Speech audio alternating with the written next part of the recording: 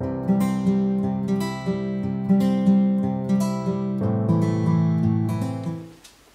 everyone, and welcome back to my channel. And if you're new, my name is Julie and I do handbag reviews. And if you're not new, welcome back. It is so wonderful to have you. So tonight I am going to film part 2 of the 3-part series of the Battle of the Camera Bags. And tonight is going to feature the Tobasco Red Gucci Soho Disco. And if you missed part 1, I'm going to link that down below, but it was my review of the YSL Lou camera bag in the black with silver hardware. And for part 3, which will be filmed after Christmas, I'm going to basically put these two head to head and go over differences between the two of these bags, because these are two bags that are really kind of debated between, like, should I get the Disco? Should I get the Lou camera bag? And I think that, there's a lot of these videos out there on YouTube comparing these two bags, but I also like to give my take on the two comparisons. So let's go ahead and begin part 2 and go over the Gucci Soho Disco. So I'm gonna go over the structure of the bag, I'm gonna go over the price, I'm gonna talk to you about the features, I'm gonna talk to you about the pros and the cons, what I really like about the bag, and I'm gonna show you some modeling shots as well. I'm also gonna show you what I fit inside of this bag, because even though this bag is small and compact, it truly can hold a lot. So, okay, just to go ahead and start off then, this bag measures 8 inches across, 6 inches in height, and it's nearly 3 inches in width here. It measures to about 2.9. The strap is fully adjustable with 5 adjustments. I keep mine on the longest setting. I am almost 5'9", I'm 5'8.5", and I do like to carry my crossbody bag on the lower side. And so this bag currently retails in black and rose beige on the Gucci website for $1,350. The color Tobasco Red is no longer available on the Gucci website, unfortunately. I did find this bag on Fashion File, and so if you're looking for the red in particular, you have to go pre-loved, because on the Gucci website it is only offered brand new in black and rose beige. Both gorgeous colors as well.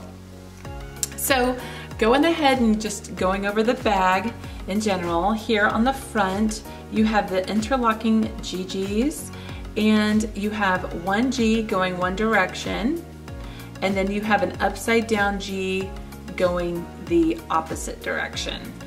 And then here on the front you can see the beautiful shiny pebbled leather.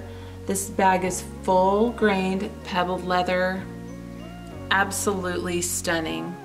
It feels so soft and scrumptious to the touch, you guys. Amazing. The back side is fully plain, which a lot of people do like. There is no feet on the bottom. Most camera bags actually don't have feet on the bottom, so nothing really missing there. And then on the top you do have the full zipper closure. The zipper does come all the way down past the edge of the bag, so that helps out when zipping and unzipping and getting things in and out.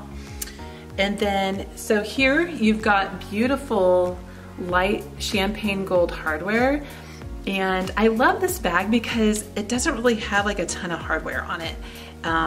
You've got this, which is like a raised stitching logo. I mean, thank God this wasn't like gold right here on the front, because I think that would make it slightly on the gaudy end. So this is the Soho line. So the Soho line is more discreet in a sense for Gucci. By the way, it was introduced in 2012, so this bag's actually been around for almost for 9 years. I mean, almost 10 years, because we're almost in 2022, so that's crazy. So yes, we've got the light champagne gold hardware, and this tassel, by the way, is not detachable. Okay, so this is full on the zipper, and you have this gorgeous fringe here, all again in the pebbled leather. So you go ahead and just open up the bag, and then that reveals the light interior lining. And on one side, you have a slip pocket that says Gucci, made in Italy on this tab. And then you have the serial number right there. On this side, there is a black tag like down in to this bag, and that also says Gucci with the serial number. And then on the other side, you have a little slip pocket. These slip pockets are great if you want to put your cards in there. You don't even necessarily have to have a wallet. Like, you could just stick your money and your cards straight down into here. When we go over the pros and the cons, we're going to talk a little bit about the interior of this bag. But look at how nice and wide this bag opens up. Like, I love that. It's so stretchy and it gives. And it's because of the leather, you know, it's pebbled. So this bag is just smushy, scrumptious. But that being said, some people don't like that it loses structure. So we're gonna go over that and the pros and the cons, okay? Okay, so we're gonna go ahead and close up this bag. And we're gonna go ahead and go over the pros and the cons. Now that I've kind of gone over the bag with you, so starting with the pros of this bag, the big pro for me is this durable pebbled leather. I feel like this bag is very, very scratch resistant in my opinion. I've only had this bag for like a month and a half, but I've used it quite a bit, and I do have acrylic nails, and they are a little bit longer, so I'm not like rough with my bags, but I have never noticed like a little scratch or anything.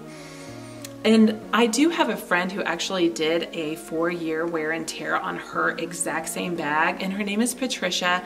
I'm going to link her channel in the video down below so you can watch her 4-year wear and tear on hers, and it's in amazing shape. And she does a really good in-depth wear and tear review.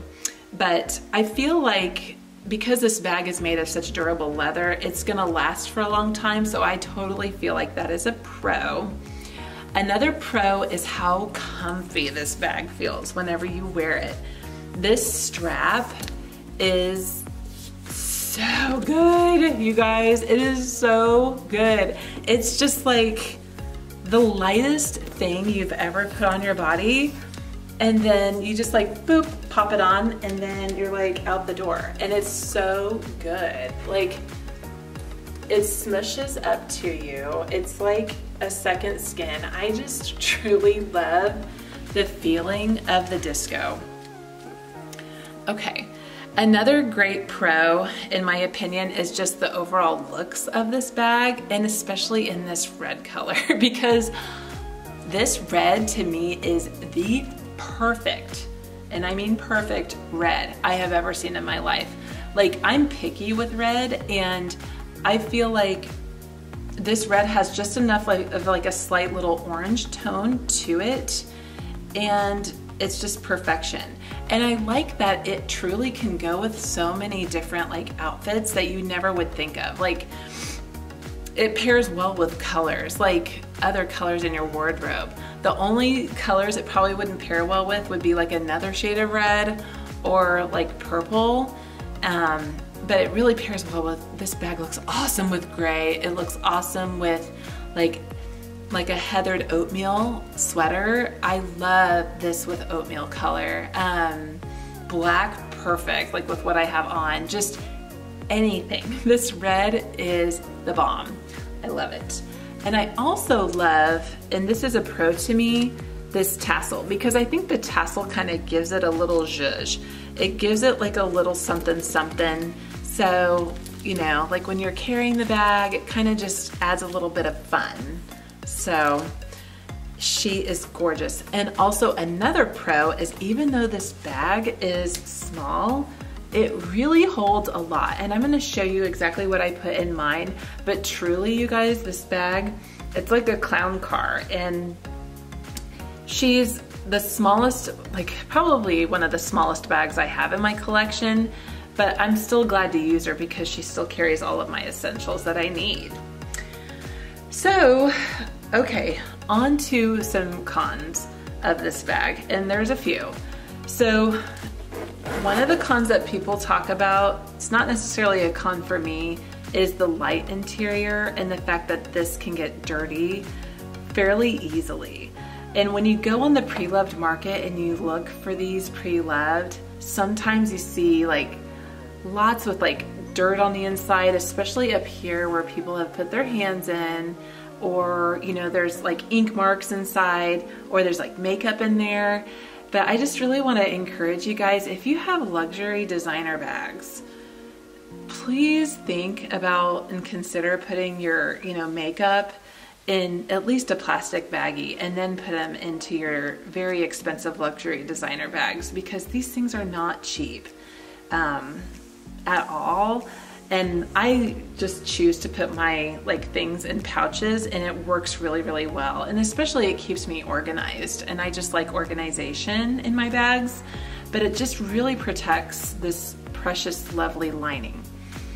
I mean, people think that this is a con, but truly I like having a light lining so I can see my stuff in a bag. So that would be a con for some people. And then another con, and I'm gonna just kind of show you, is this zipper and closing it. So, and I don't know if this is for every single disco, but I used to have this in black too, and it was the exact same way. When you unzip it, it's fast, like it's very buttery smooth. But when you go to close it, you have to kind of tug it a little bit, and you have to use a second hand to close it. So easy to open, a little bit on the tougher side to close, but still not horribly bad. I don't know if that could get better if you use some like beeswax or some kind of material on your zipper to help with that too. So I've never tried that on this bag. And then, okay, there's two more cons. So one of the cons people talk about is when this bag is just kind of like laying down and you go to pick it up, it flips upside down, just like this. So what I did is I just grabbed it by the strap and picked it up. So you do have to kind of like get the strap straightened out, and then it, you know, corrects itself. It's just part of having the Soho Disco and where they attached the straps, because this strap is a little bit further down the bag, and if it was a little bit higher up, I don't think it would have that bad of a problem. And then also the tassel can either go in front or behind the strap. See what I mean? So some people get kind of annoyed with that. I don't know. Not necessarily me. I love this bag. Okay, so that is another con. And then finally is this little guy, again, on a lot of videos. If you have your strap all the way at like one of the top 2 or even top 3 adjustments, this little tail can flip out, and it's super long because they don't have another strap keeper right down here to hold this down. So that is the other con, okay? What I have seen people do, if they have the black one, is they take a hair tie and they tie it around so that can stay stationary and not, you know, do that, okay? So there's no really way around that if you have like the red one, unless you could figure out like how you could find like a red hair tie that would match, or I don't know how else you could fix that. Maybe go to like a leather person and they can make like an extra little strap keeper for you for this bag. You know, you'd have to match the leather perfectly, but okay guys. So basically that is all the cons of this bag. And now I want to show you, I'm going to do like a turn down, and I'm going to show you exactly what I put inside of this bag. Again, this bag really, really holds a lot, and it's amazing. So I'm going to go ahead and show you what all it fits.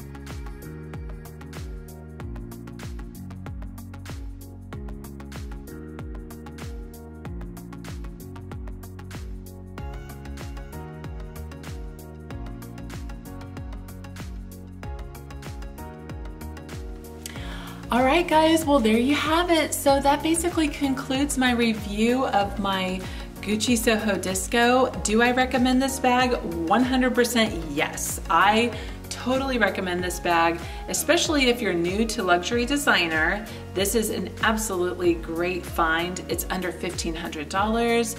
It is at the lower price point for Gucci, and it's very, very versatile. So absolutely a winner in my book. And just to kind of show you what it looks like on me, fits really, really nice down here. It's a great size, nice and slim to the body. So absolutely recommend, you guys. And just curious, do you have one of these? This is pretty popular. And if you do have one, what color do you have it in? And anything else that you guys have questions about or comments about your bags? And just curious how yours might be holding up after, if you've had yours for a while. That's always kind of interesting to know about the wear and tear on these bags. So, all right guys, well that concludes part 2. And again, stay tuned because in part 3, these two are gonna go head to head. And I think I'm gonna film that one, you know, after Christmas, probably before the new year for sure. So, guys, if you celebrate Christmas, Merry Christmas, and if you don't, I just want to wish you a happy new year and happy holiday to you and any kind of celebrations that you have with your family. And thank you guys so much again, and stay safe out there, and thanks so much for stopping by.